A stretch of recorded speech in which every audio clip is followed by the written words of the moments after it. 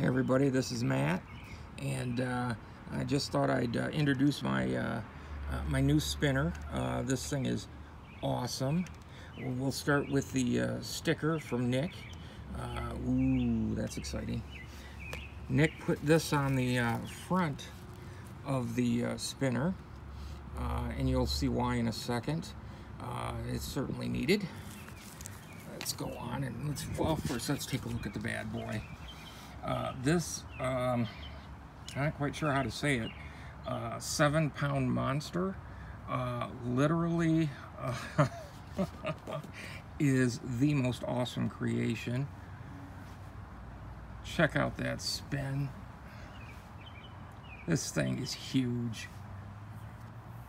And it literally is a weight.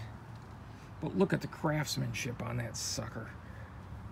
Beautiful finish, spiral buttons, and I haven't tried to take off the caps to see what the bearing is.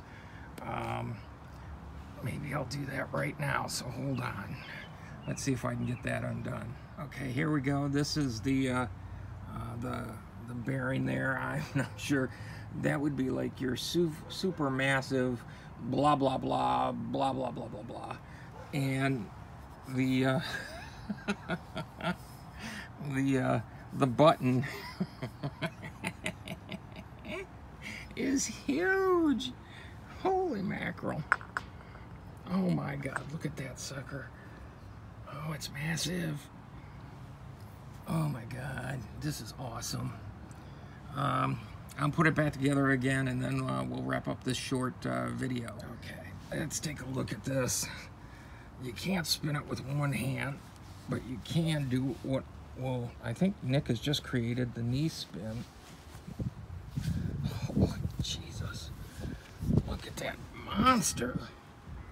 Oh, beautiful. Plus, I can lift it for a portable weight. 1, 2, 3. Holy mackerel.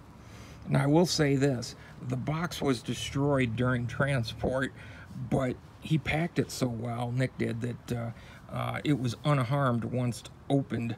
But when I saw the box from the outside, it looked like it had been destroyed, but he packed it like a tornado to go through. So anyway, this is my new fave. This is the full throttle monster. And Nick, thank you very much. This is my new prized possession. Back to weightlifting. 1,